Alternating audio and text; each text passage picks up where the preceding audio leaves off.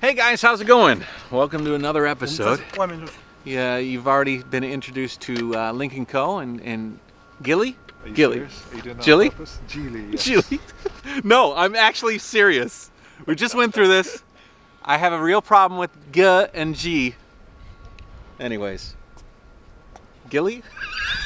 I totally forgot. Anyways, we're going to take a tour through this automotive factory, and we're going to take a tour through the LYNK CO. See, I can do LYNK CO very easily. What are we going to go? Where are we going to go first, Toby? We're going to follow the process of the car. So we're going to go to the pressing shop first. Yes. Okay. And then we're going to follow it as the cars get put together. So it's going to be pressing shop, and then the welding shop, and then the painting shop. The last one is the assembly shop. Very cool. If you want to see what these workers have for lunch, what they do for fun while they're working here at the factory, you can check out my last episode where we kind of were introduced to the factory as a bit of more of a worker's lifestyle kind of thing.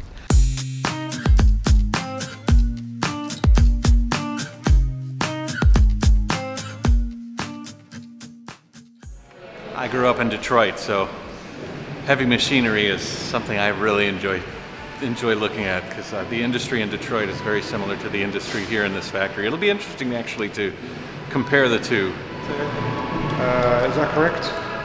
300,000 cars per year? Yes. Yes, is the maximum potential capacity, which works out at like, what's that? 800? This factory or all? Just this factory.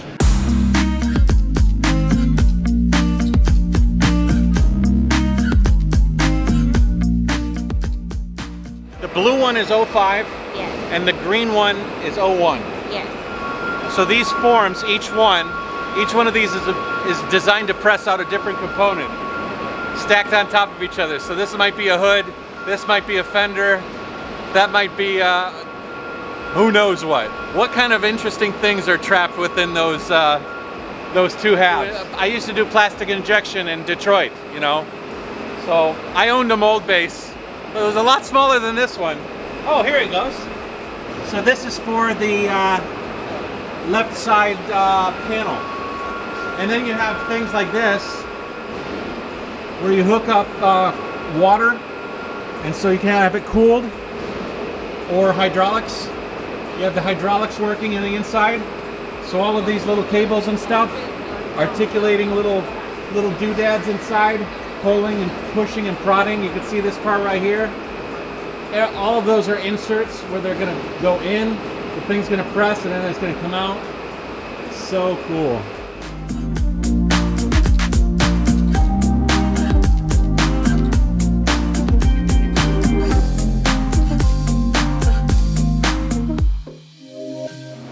So 15 people operate this whole section. Actually, it's 47. 47. Yeah. 50. You said 50, not 15. 15. Okay, I thought you said 15. Like 15 people. Shit, that's just these guys.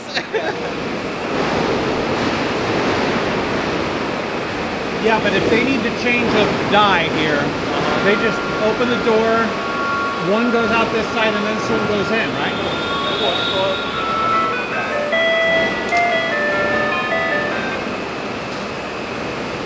That is, I mean, that thing's hauling ass.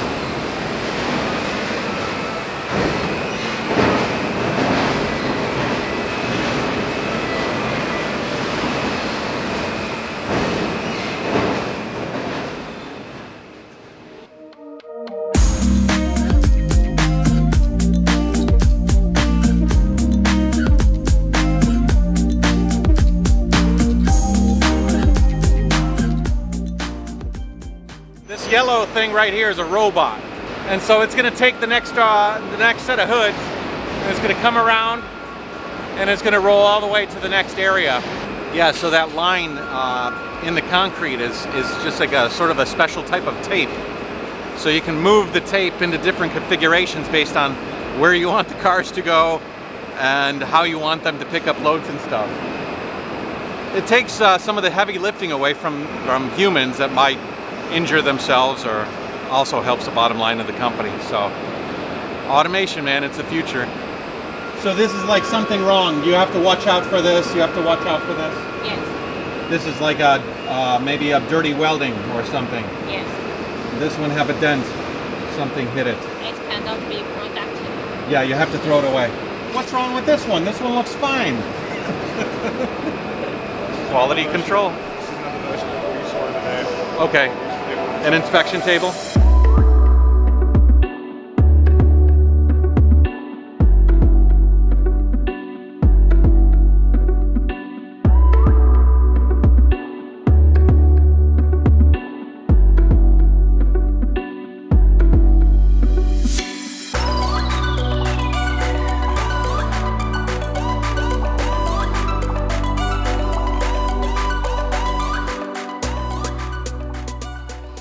Foreman came by and said, you got to be wearing some sleeves, because up ahead there's some welding, so they're going to bring us some sleeves for our arms. I really love these kind of places. They really excite me. You know, every single piece of the puzzle that makes up a car is here, you know. All you need to do is put the pieces together. Slot A goes in channel B, and so on and so forth. So this stamping area has two vehicles, the 01 and the 05 parts for all of them. And as the storage of these parts dwindles, door panel, hood panel, interior hood panel, fenders, all sorts of things, then the stamping machines, which are the two lines in the adjacent room, start pumping them out. And there's got to be a pretty interesting logistical system set up so that they're like, I know we produce X number of this, X number of this, so we'll constantly be topping up the hood, topping up the side panels, topping up all of these different parts, and just to kind of keep the machine going in order to have maximum productivity. Right here, that's a sunroof. It looks like a sunroof. And then we've got the outer areas of the hoods there, and then these are the hoods for the 05, the SUV. Pretty neat. That looks like a Wile E. Coyote door. Yeah. You know, like it's a huge door next to it.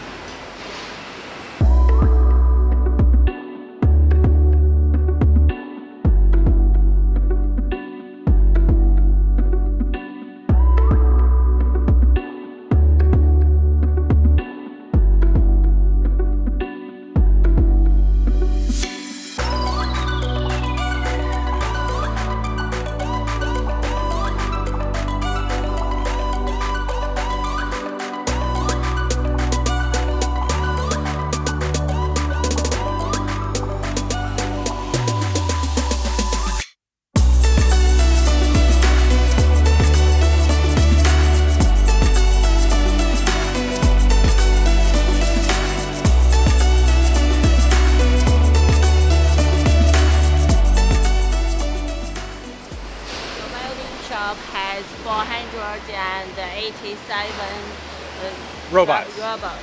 It's like a dance. It's like a dance. Yes. All of these machines are dancing together in perfect harmony.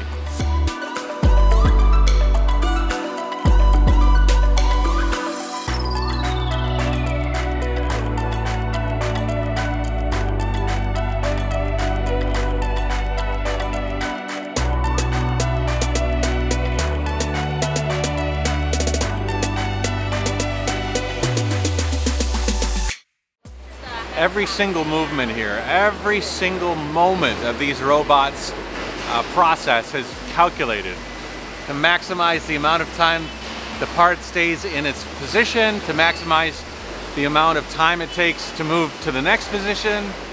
It's incredible. The whole thing is amazing. It's like, it's hypnotic actually. 487. Do they have names? Hey, you gotta go fix George. Phyllis is having a problem. For some strange reason, I thought that automotive factories were linear, like a very long line. That's what I thought. Right, right. Yeah. But this factory is, it's like an S almost, you know? Yeah. I mean, okay. So you start with raw components that way, and as they go up and down, they're becoming more complete, and then the finished cars come out that side.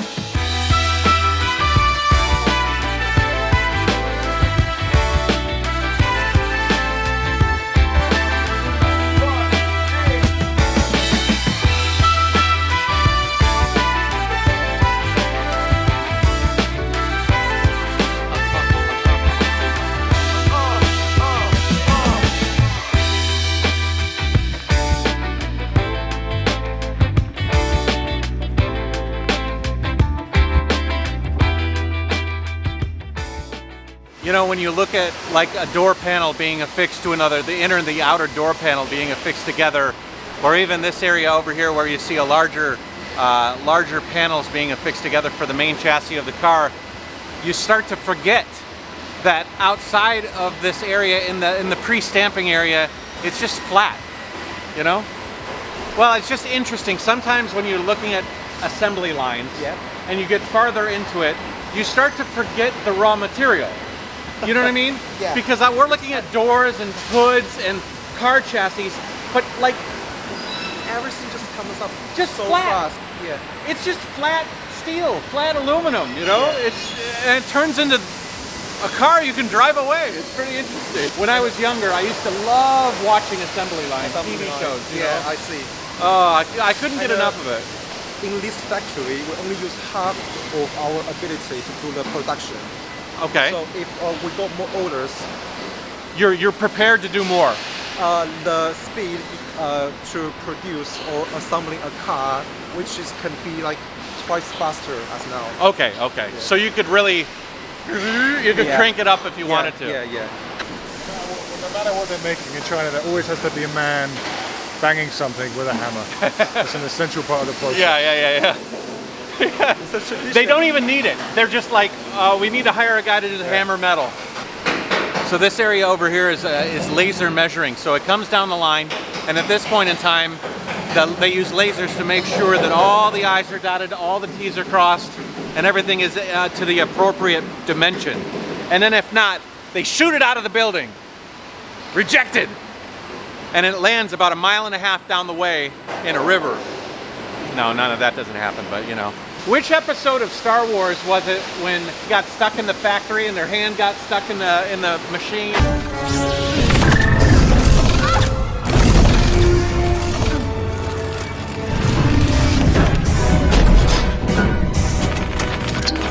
Yeah, Anakin went to the factory with the bugs that fly, but the bugs made all the weapons and the robot factory. Episode 2 or 3.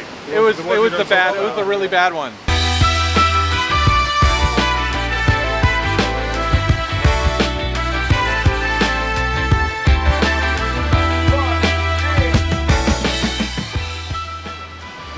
For example, like The pace. Yeah. Where you should be now. Yeah. Yes, you've got plans, where you should be, and the actual number. Yeah. Those 3 numbers at the top. So the plan is 370.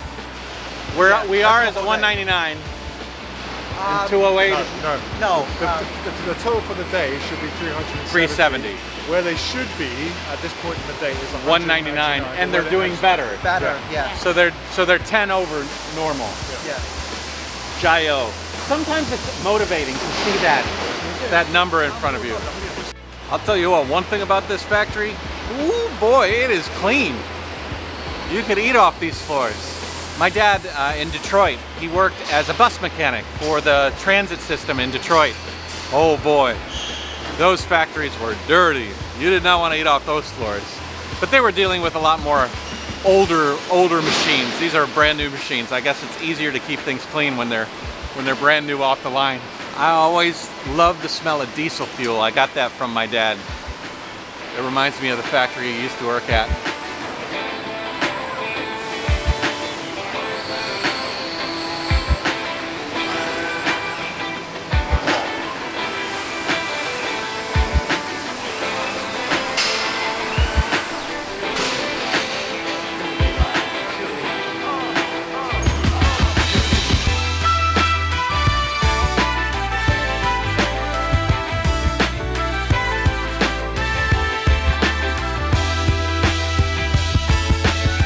All right, we are finished with the welding shop. Now painting, right? Painting?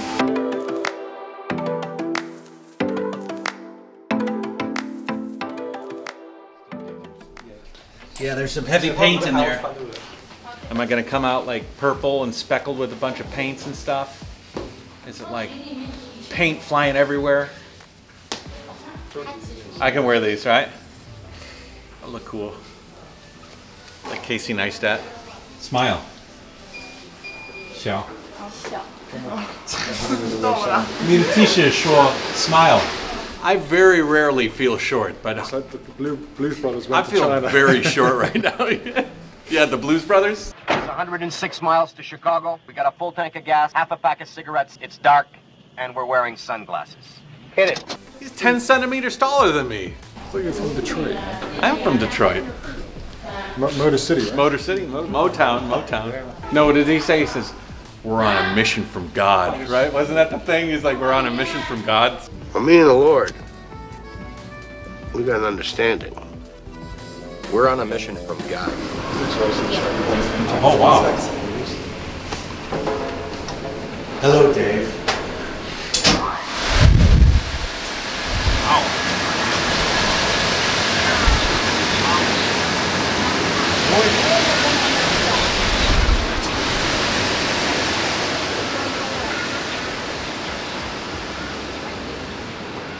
What are you doing, Dave? Just what do you think you're doing, Dave? Space Odyssey. Yeah. Hey. Daisy, Daisy. Daisy, Daisy, give me your answer too. This room is a lot more serious. I feel like things are a little bit more serious here. No messing around. I don't know what I expected, but I feel like there should be more noise. It's very, very quiet. Just not even a hum. Not even a hum of machines. It's just little incremental sounds.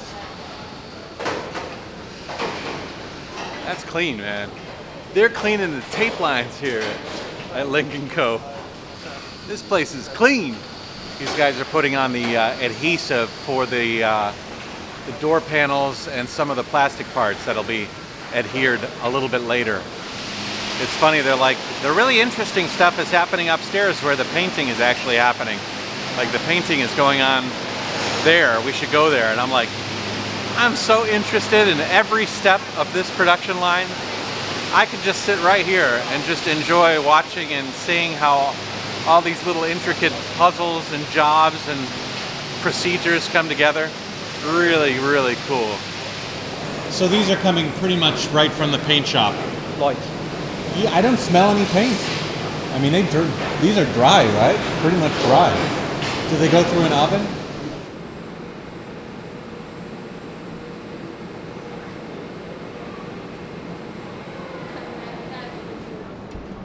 Again, it's just so damn quiet, incredibly quiet.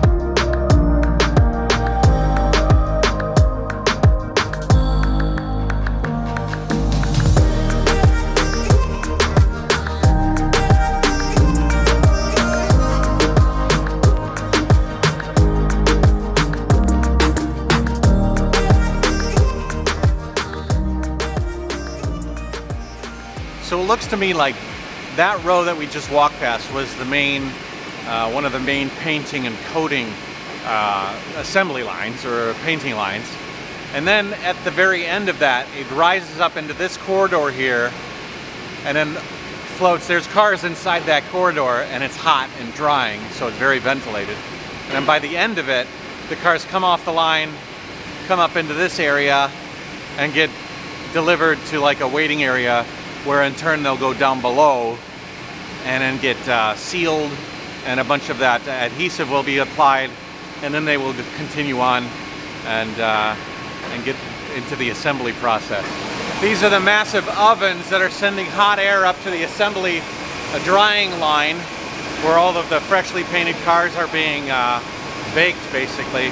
Probably one of the louder areas simply because these heavy fans are pushing the air in and then pulling the air out. It's really an interesting act of juggling, basically, as they're being juggled to the upstairs and then to the downstairs and then this process is added, and then it's being passed to another area where another process is added. Each section is unique, obviously, painting and doing the coatings and then doing the assembly, but they're all juggling from process to process. All right, so this building over here is the assembly area. It's where a lot of the bells and whistles are added, and well, all of the bells and whistles, right? At the end of assembly, you have a finished vehicle. But unfortunately, there are some new models being produced there and being assembled, and we're not allowed to show you. So I'll give you some B-roll, some video that was given to me so that I can kind of give you an idea of what goes on in there. I wish I could show you in person, but we'll catch you later.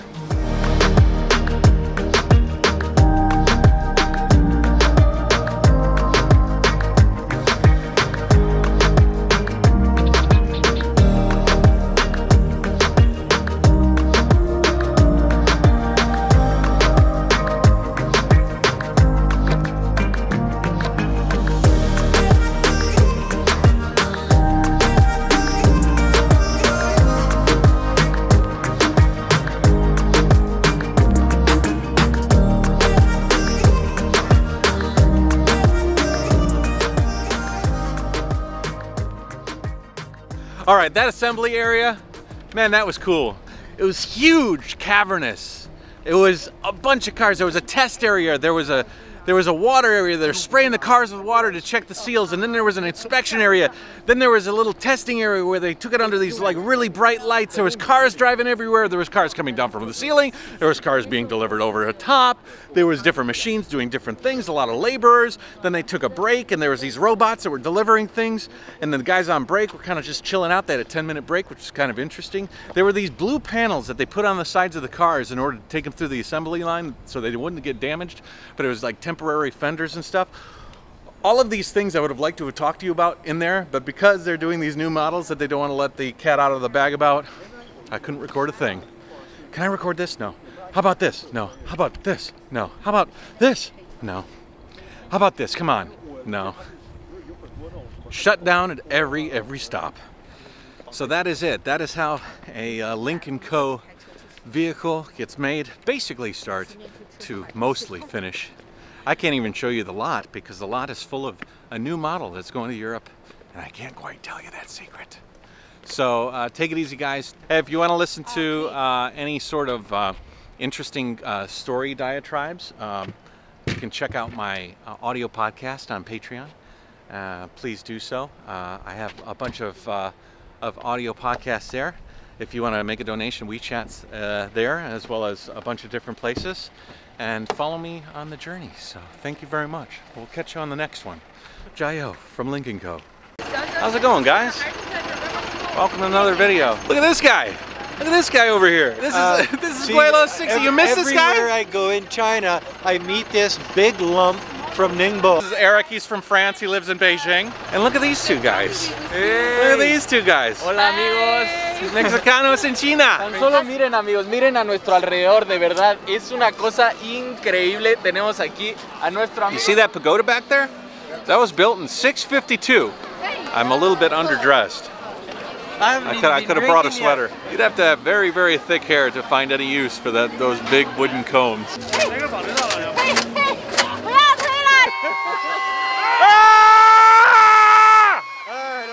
I got a little bit out of that.